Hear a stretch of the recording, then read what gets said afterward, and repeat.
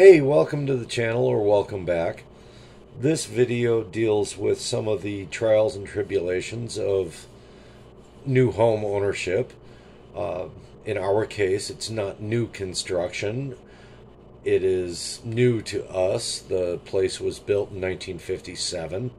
We just moved in a few months ago. And things have been popping up, little projects or little fix-it jobs. But this one is something that everyone who owns a home needs to watch because it is a very potential danger, safety hazard, and something that you need to look at and have addressed, whether you repair it yourself or have someone do it for you. Um, and it deals with the clothes dryer. The other day, get a call from the other end of the house saying, "Hey, can you come down to the laundry room? Something's wrong." I go down there and I'm like, "What's up?" He says, "Well, the clothes dryer just quit. It was running just fine and then just stopped. You turn the dials, you push the button, nothing happens. It's dead as a post." So I'm like, "Okay, great. One more thing on the list." So I dug into it a little bit, figured out what was wrong with the clothes dryer itself, but then got a little further into the repair, and you're really not going to believe what you see.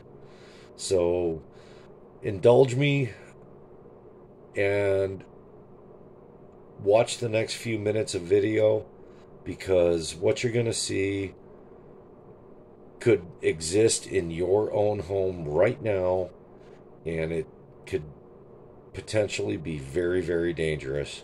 So stay tuned and take a look at this.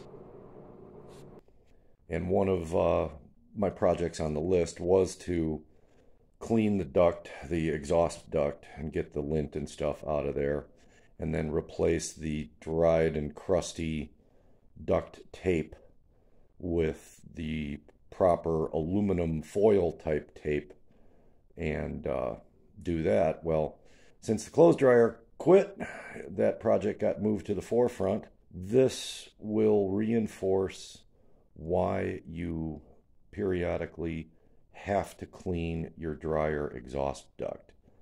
I don't know the last time this was done, if ever. And I'm looking at it, and I pulled the vent off the side of the house along with a section of the metal ducting, because it just was easier to do it that way than try to do it from inside the laundry room. And wait until you get a load of this. Well, like I said, I pulled the flapper off the side of the house and a length of the duct with it, because it's just easier to clean it out from on the workbench as opposed to trying to do it up in the laundry room. So I've already removed some of the crispy, crunchy duct tape that was used previously, and then marked the pipe and the vent so I could get them back in exactly the same spot. And then this is another joint, and this is just the vinyl type duct tape, which is good for air ducts, but not for something with heat, because this just gets crispy and the adhesive dries out and it doesn't really do much of anything anymore.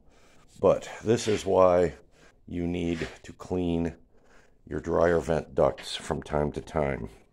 So let's see if I can separate this. Okay. I'm trying to hold the phone in one hand and do this in another.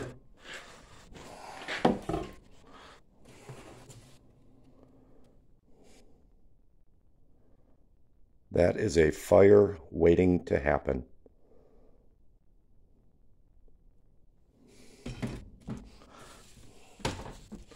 Reach my hand inside this disgusting mess.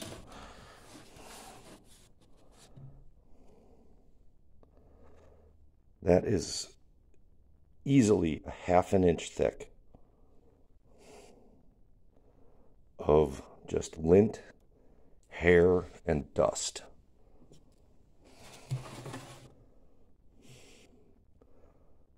Just waiting for a spark.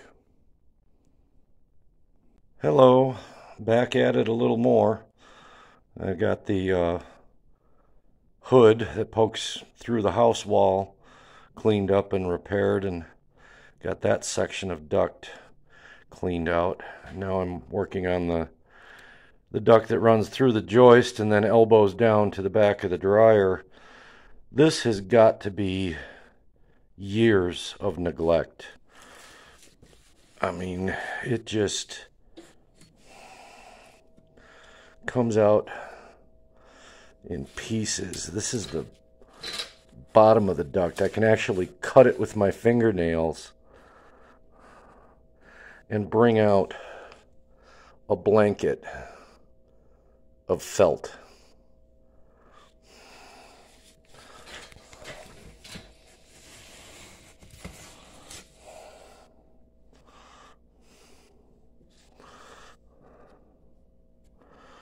Look at this.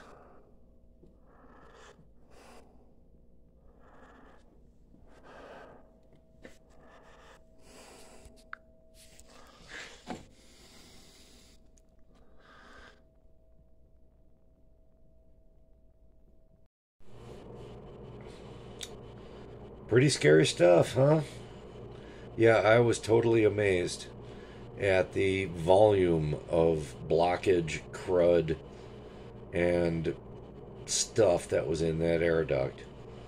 What I wound up doing was getting a dryer duct cleaning kit from my local big box home improvement store, whether it be Home Depot, Lowe's, Menards, whatever. They're out there, and they're only about $20 to $30. And in my instance, I only needed the smaller kit because my ductwork was 10 or 12 feet total in length.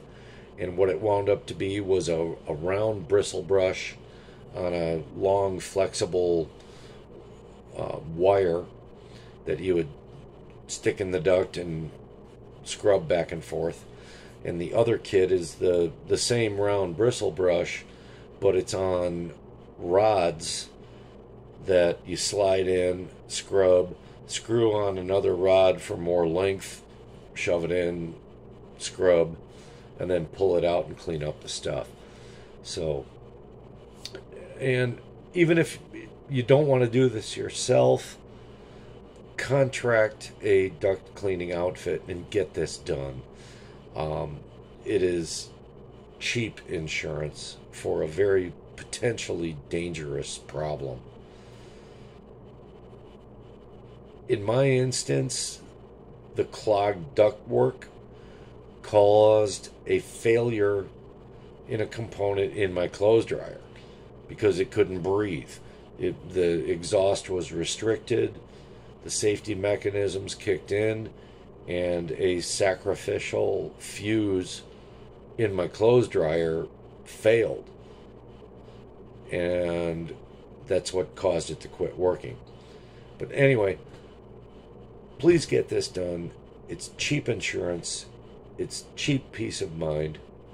So thanks for watching. I hope all is well in whatever part of the world you're watching from.